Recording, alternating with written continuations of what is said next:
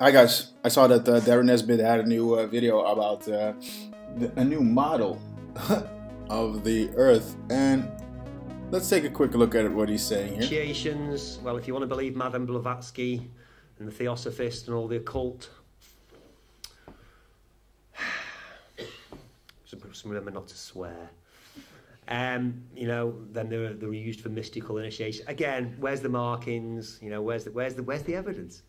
An energy generator, again, you know, are there you know, mini pyramids anywhere else that are generating energy around the world? I mean, does anybody know of a pyramid that actually generates energy and goes into the grid? We revere the Greeks and we revere the Renaissance, which obviously brought back the Greeks, the rebirth of the Greeks.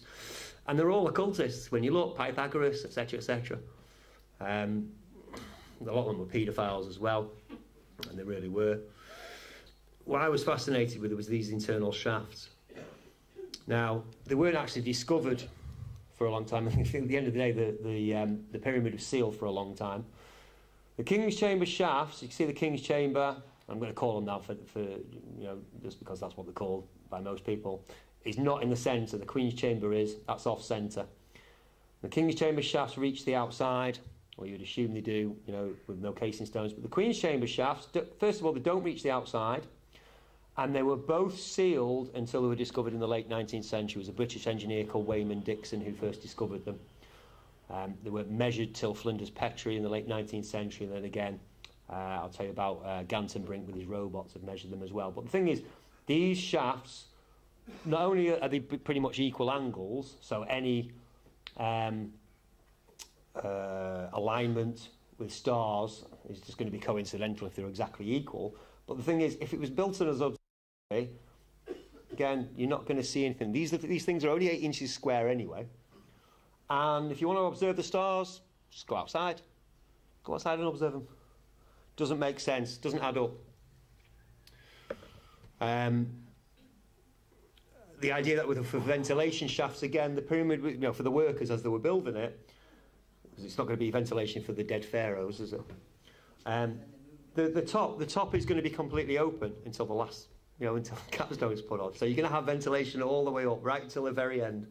That's the best way of ventilating it. Again, these shafts, it doesn't actually show it on here, but the Queen's Chamber shafts actually go along for 6 feet horizontally first, and then they go up. So you're not going to make good ventilation shafts for a start. You know, I'm just using common sense and reasoning. We could make all kinds of conjecture and stories about them. I believe that the whole thing was built for its geometry, simply for its geometry. I mean, we know that pi is represented in a lot of its measurements, and phi, the golden, great lengths to build this building and make it geometrically and geographically accurate. And what I found, cue dramatic music.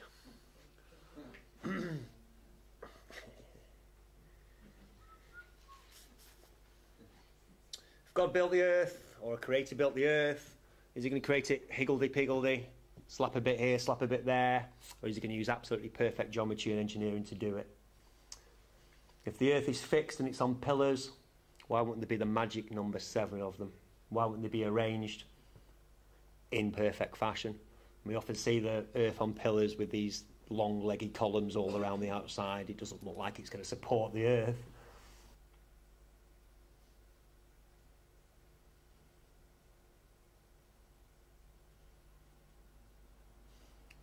Map that we used to, shape of the continents as we used to, but on a 4-cornered, 4-dimensional Earth. Antarctica is the continent at the bottom. And that's it for that video.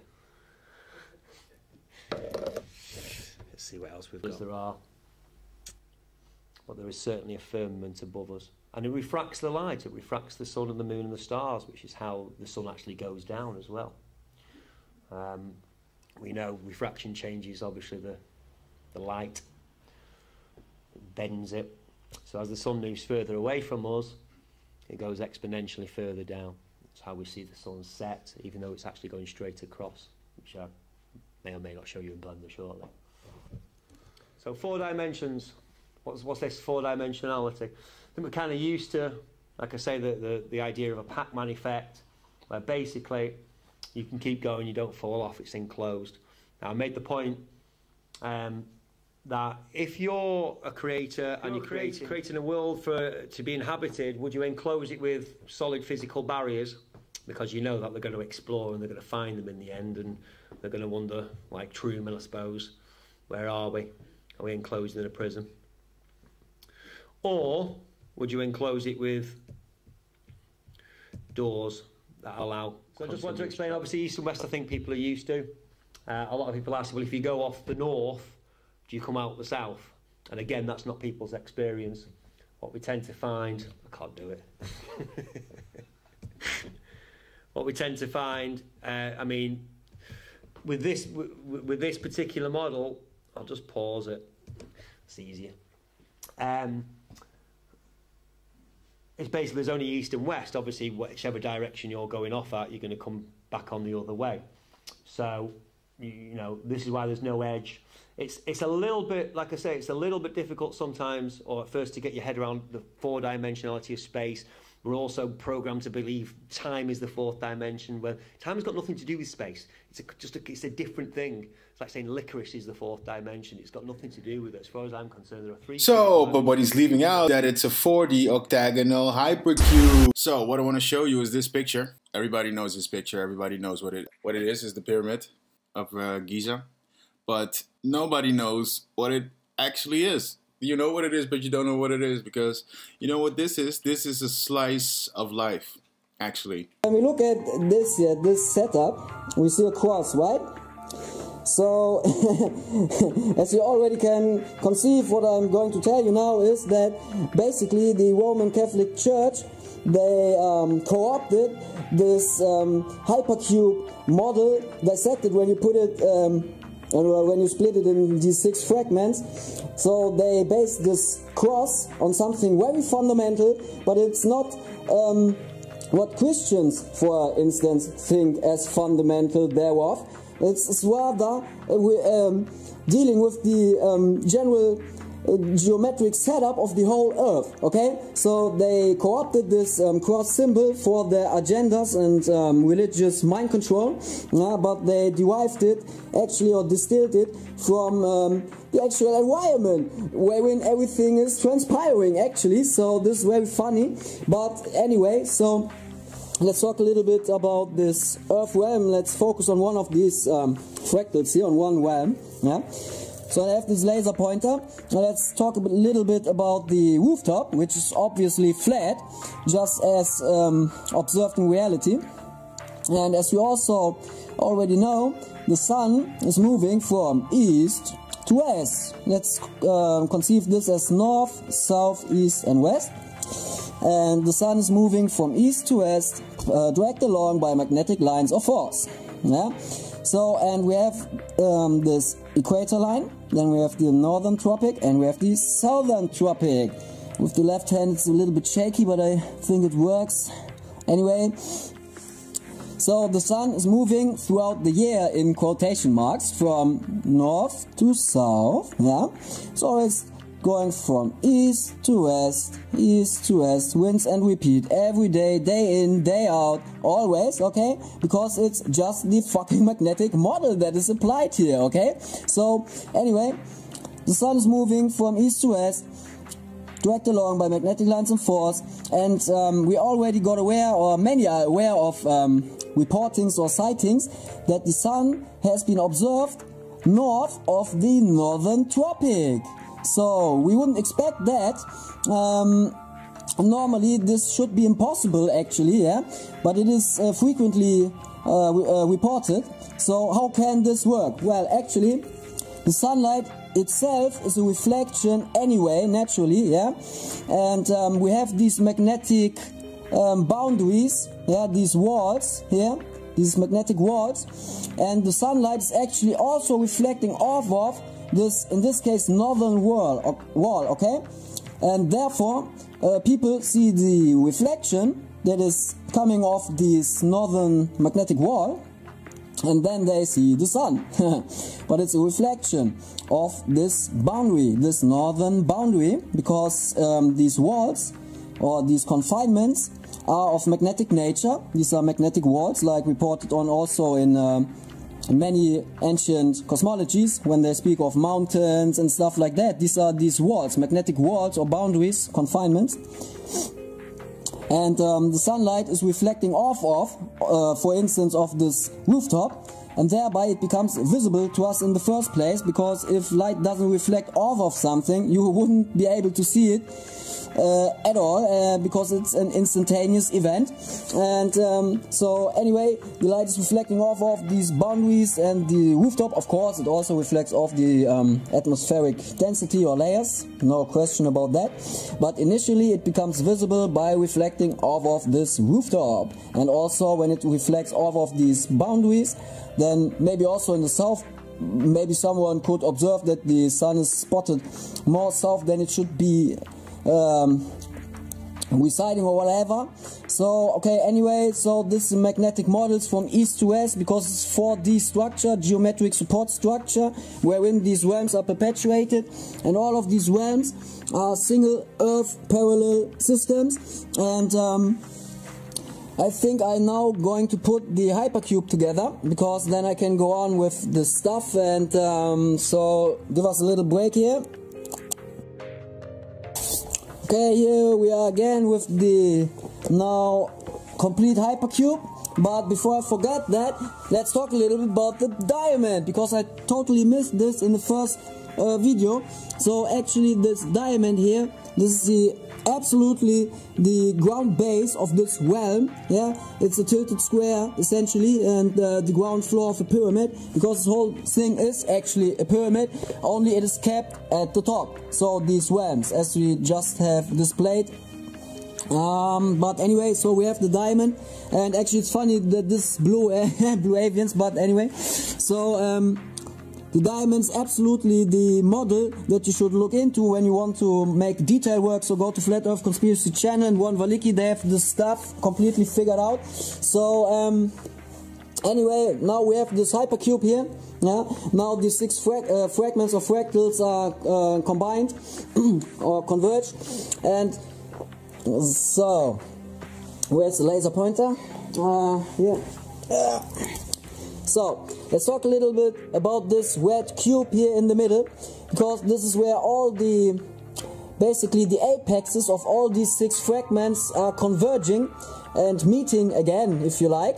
And in the center thereof, there is the sun that is rotating due to toroidal acceleration, and it's doing its rotation, and thereby it's also instantaneously emitting its light.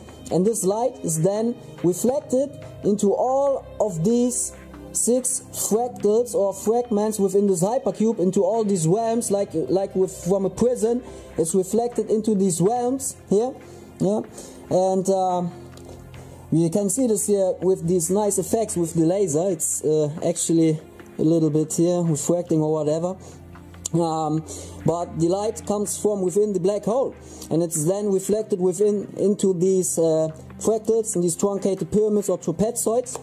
And when we go into this black hole here, then we enter these dimensional realms or environments like shown in Interstellar. When he's entering the black hole, he's entering another dimensional setup, which is located in a different geometric support structure that is also perpetuated within a toroid, because of course this 4D hypercube is also perpetuated within a toroid as always, and the toroid is within another support structure which is also perpetuated within a toroid, and so forth. But anyway, we are still with the 4D hypercube.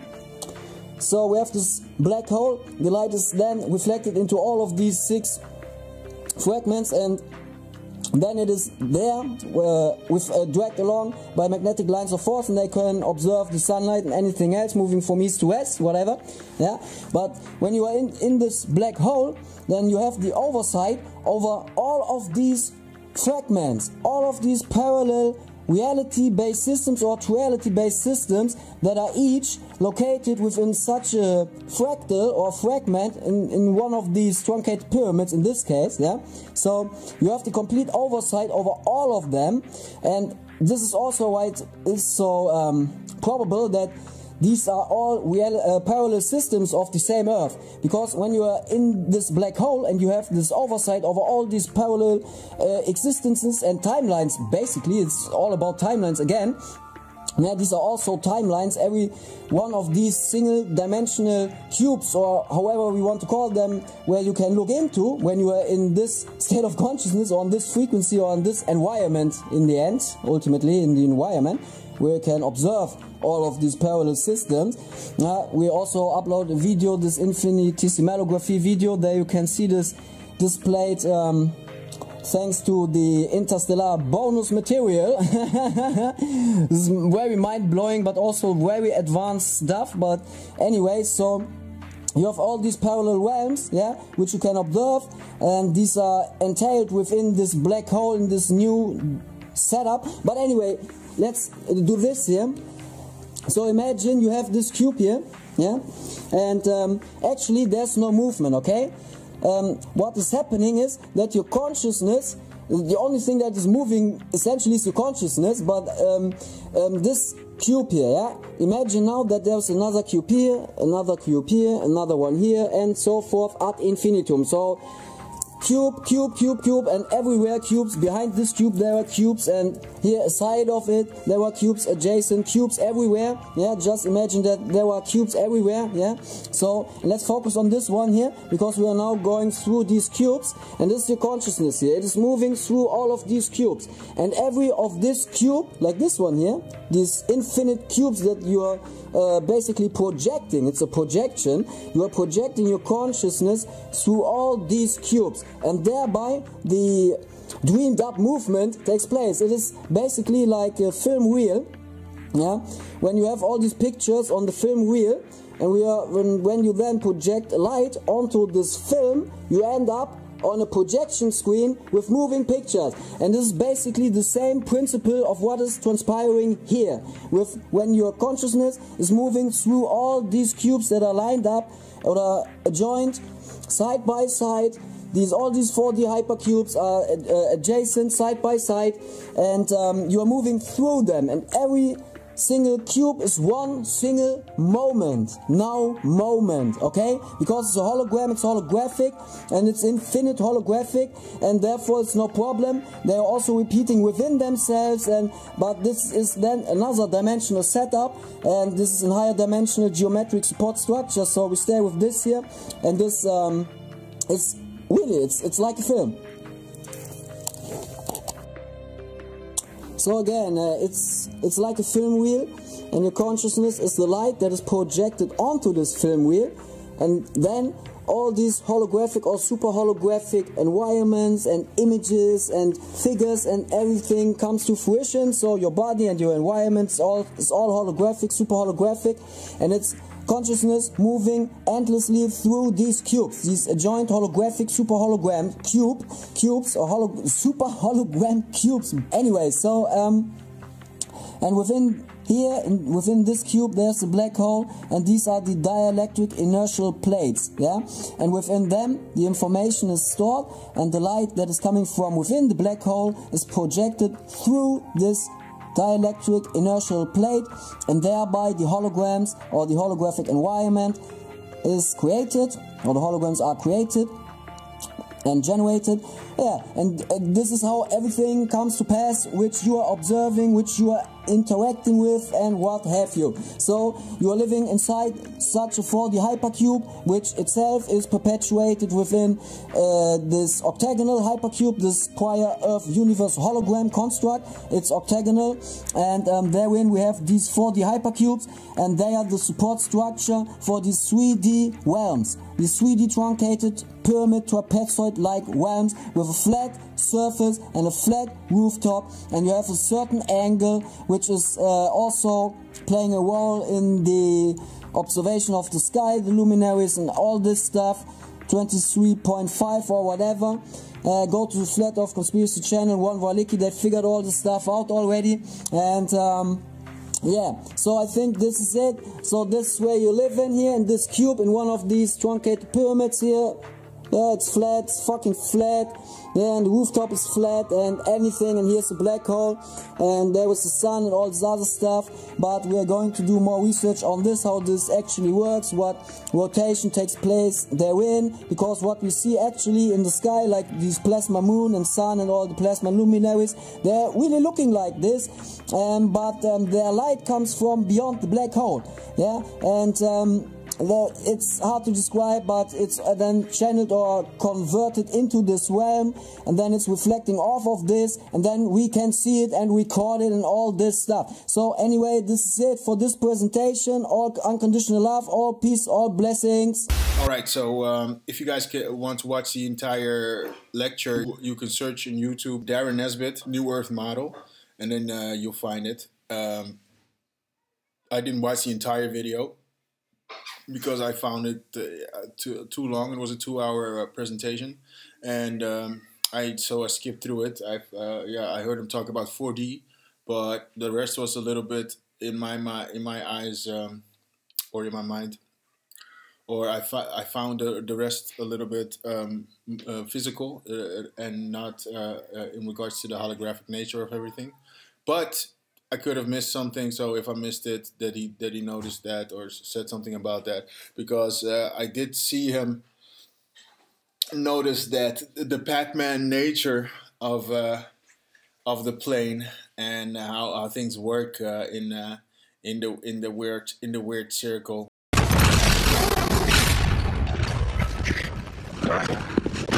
Hey, take it easy, man. Over here. Just a pile of rocks waving at you. Yeah, I'm actually a thing. I'm a being. Allow me to introduce myself. My name is Korg. I'm kind of like the leader in here. I'm made of rocks, as you can see, but don't let that intimidate you. You don't need to be afraid unless you're made of scissors. Just a little rock, paper, scissors joke for you. This is my very good friend over here, Meek. He's an insect and has nice little hands. You're a Cronin, aren't you? That I am. How'd you end up here? Oh, well, I tried to start a revolution, but didn't print enough pamphlets, so hardly anyone turned up, except for my mum and her boyfriend, who I hate. As punishment, I was forced to be in here and become a gladiator. Bit of a promotional disaster, that one. But I'm actually organising another revolution. But now, if you'd be interested in something like that, do you reckon you'd be interested? How do you... This whole thing is a circle. But not a real circle, more like a freaky circle. This doesn't make any sense. Nah, nothing makes sense here, man. The only thing that does make sense is that nothing makes sense. And how you can come off the other end and come back in the one end, and he explained that with 4D, but I didn't hear him talk about the 4D Hypercube.